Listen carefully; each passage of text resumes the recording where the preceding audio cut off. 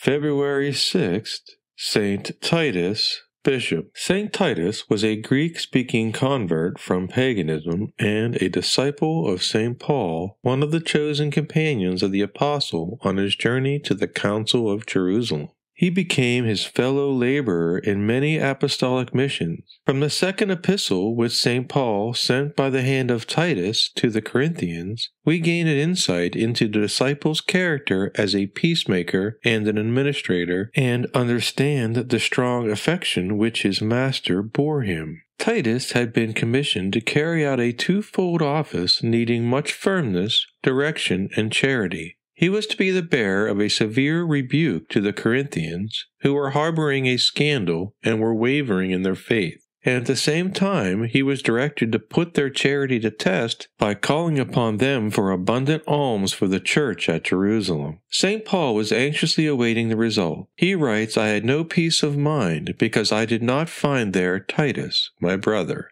He then set sail for Macedonia. Here at last Titus brought the good news. His success had been complete. He reported the sorrow, the zeal, the generosity of the Corinthians. The apostle was filled with joy and sent his faithful messenger back to them with a letter of comfort. Titus was finally left as a bishop on the island of Crete, where St. Paul addressed to him the epistle which bears his name. We see from St. Paul's epistle to Titus that this cherished disciple had organized a Christian community and was engaged in correcting abuses and establishing a clergy. We do not know the history of the final years of St. Titus from Scripture, only that he was in Dalmatia a short time before the martyrdom of St. Paul. Writers on church history state that he died on Crete. His relics are conserved at Venice in the cathedral church of St. Mark.